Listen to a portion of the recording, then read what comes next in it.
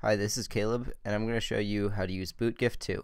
BootGIF was designed to help you turn GIFs into animated bootlogos for your jailbroken iPhone and iPads. You can drag and drop a GIF into the preview area or select one from your file system by clicking Browse.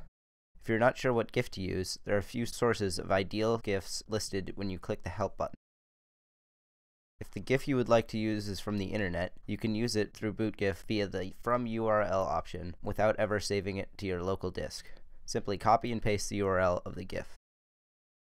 Animate, the jailbreak tweak that enables bootlogo animations, was not designed to be used with animations with excessive number of frames.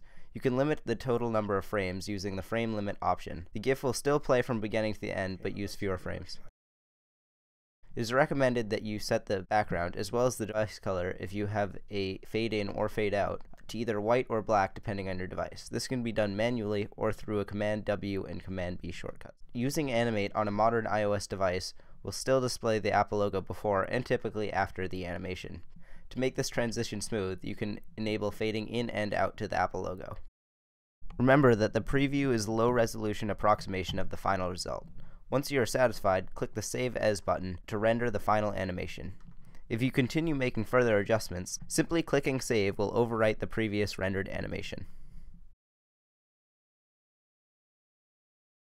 Once the animation has been saved, open iFunbox, iExplorer, or an SSH client and transfer the folder created to /library/bootlogos. Then on your device, apply it in Settings under Bootlogo.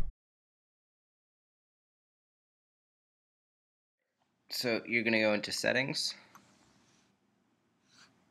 then scroll down to Bootlogo, and there you see it. Test Bootlogo, select that. You can preview it from here.